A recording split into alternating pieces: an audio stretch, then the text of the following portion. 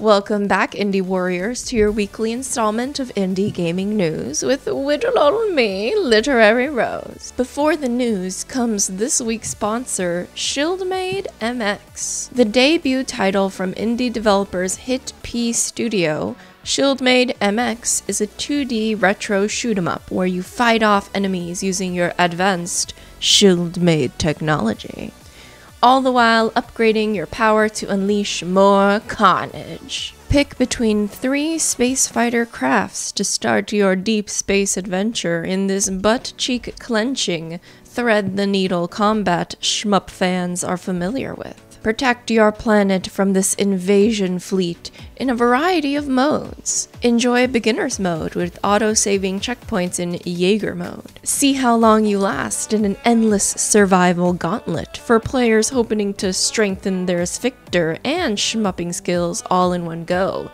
And this is in the Chimera mode. And finally, test your skills to the max in a short but ultra tough run in Seeger mode.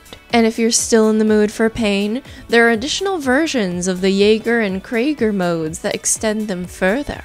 You can also discover the many secret boss fights hidden throughout the game, which are only activated through specific player actions and achievements. So you've gotta earn it, bitches. If this gameplay wasn't enough for you, you'll also encounter new enemies and scenarios throughout the many game modes as you play more and more loops. And if competition is what gets you going, fight in the online leaderboards using reviewable replays and statistical breakdowns to min-max your way to the top. Enjoy 40 unique stages found in all the different game modes, unlock titles for your player profile, listen to catchy heroic tunes, and enjoy an optional CRT display emulation to scratch that nostalgic itch. Once again, thank you to our sponsor Shieldmade MX, and check out their game on Steam.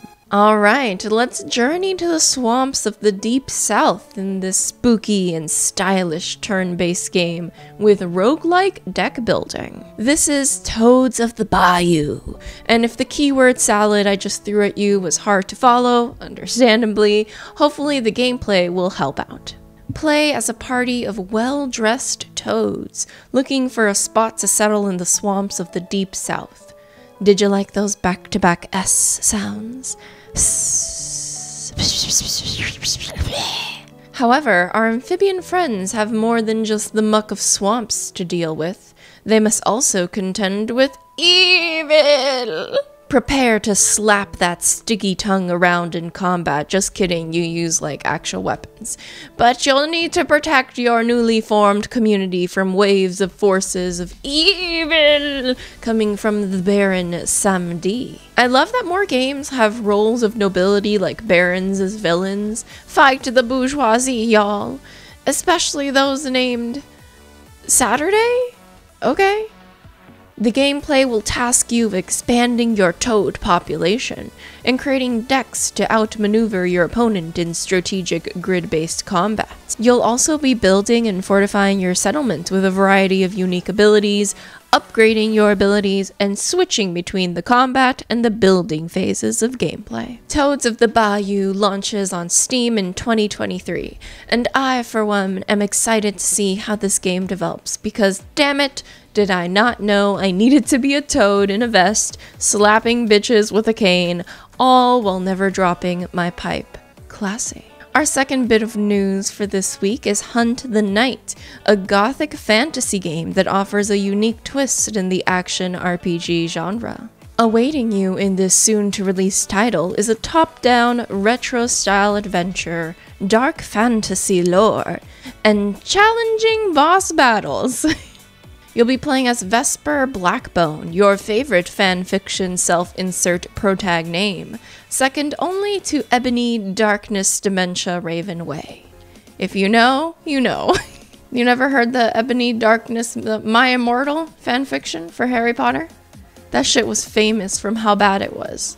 Vesper is a part of a group that seeks to make it perpetual daytime in order to stave off the monsters of the night that have destroyed humanity time and time again. To do so, you'll be exploring ruins, dungeons, completing hunt missions, and solving puzzles. My favorite. I could tell this was going to be challenging just based off the gameplay, but the Souls-like tag was the last hint I needed to know about the amount of suffering awaiting in this game. But I can't help being drawn in by this gothic pixel art that just stuns in its attention to detail. And who doesn't love a goth moment? Not to mention the giant snake boss, the epic-looking castle, and the overall moody environments with fast-paced combat. Yes. There's just too much here for me, a Souls-like hater, to pass up on. And I'm ready to be converted. So set your alarms for April 13th, 2023 when Hunt the Night drops with planned releases on major consoles. Now, I don't think I've ever been sold on a game through just the narrator's voice, but the voice actor for this trailer of Moons of Darsalon is superb. Moons of Darsalon is a challenging save-them-all action platformer that has you shooting aliens as you traverse retro 2D environments on a moon. Who would have guessed based on the fucking title, eh? Any games billed as challenging strike fear into my cozy, loving heart. And the trailer here has me both laughing and clenching my cheeks. I've mentioned a lot of clenching my cheeks here. I don't know, I just feel emotions through my butt. I don't know about the audience. Maybe you're broken. I'm definitely not. I'm also intrigued by the ability to control astronaut minions and punishing them as needed. I can do the evil I've always wanted to do outside of Pikmin.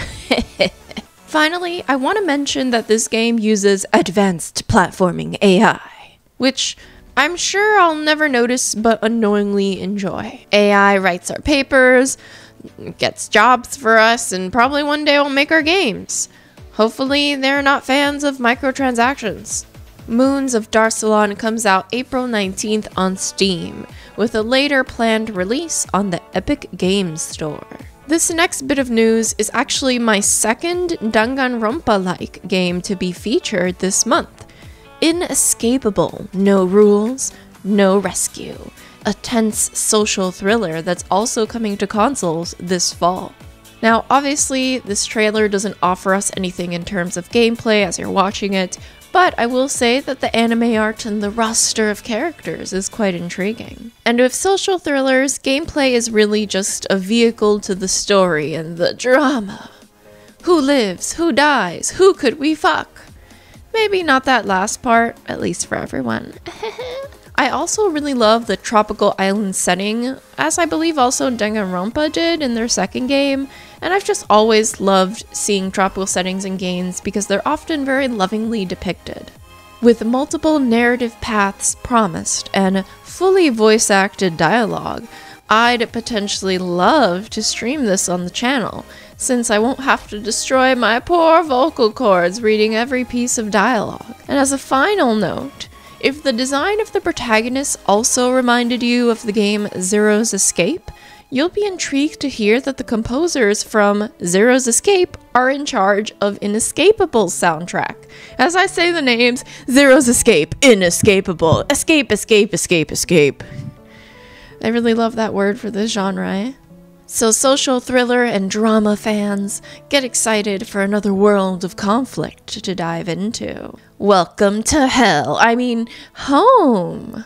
That's right, spoopy darlings. We've got a psychological horror game with all of our favorite hits. Secret societies, monsters, repressed family memories, and scary-looking women. This one not as fuckable as the Resident Evil big lady, but we'll take what we can get. This is fiction, right? Stray Souls bills itself as both horror and mystery, dumping us in the potato-faced protagonist Daniel's body, and going on his journey to discover that the free property he inherited comes with more baggage than he bargained for. Oh man, these character models are a little rough on my eyes, maybe not for you, but for me, but the voice acting sounds fantastic.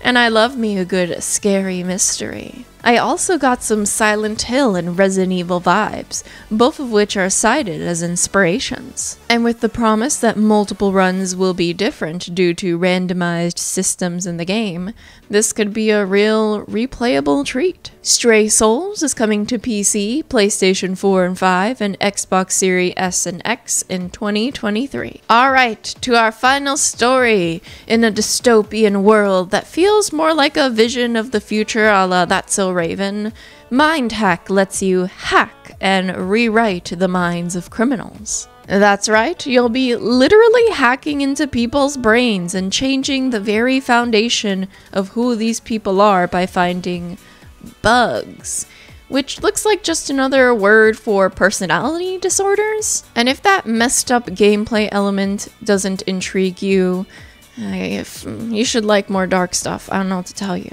But this dark future where being anything but neurotypical means your brain is bugged drew my curiosity. And unfortunately, this is not too far from what many people think about being atypical today, so people of antisocial personality disorder might feel very connected to the conceit of this title, or rather the fears this conceit might bring. I'm eager to rehab villains in this soon-to-release visual novel and see whether these attempts work, or if shoving down their troubled past only causes more problems. Get MindHack in Steam Early Access when it releases April 6th. And that's the news roundup for this week. I'm trying a new style where I let the gameplay speak more for the mechanics and instead give you more of my personal thoughts, reactions, and highlights for each game. So if you found this more fun to watch, let me know, and just in general, offer me some feedback in the comments if you have any. No pressure. Finally, your question for the week.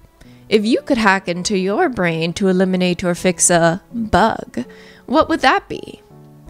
Personally, I'd yeet my people-pleasing and my sense of being a burden straight out the window. For now, therapy will suffice. Alright, I love you, darlings. Bye!